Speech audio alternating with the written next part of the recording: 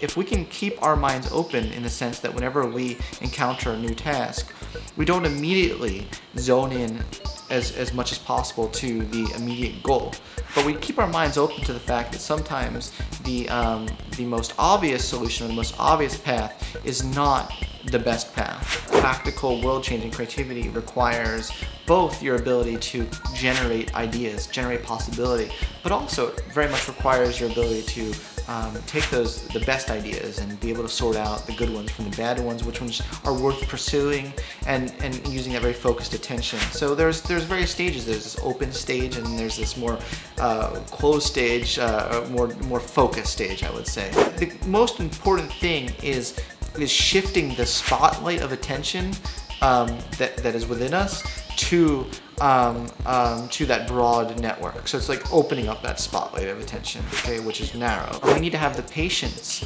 to allow ourselves to get to that state, because most of the time we live in the world of the prefrontal cortex, where we have this very goal-directed things. What we need to do is get out of a goal-directed state, and we have to be patient to allow ourselves to get out of it.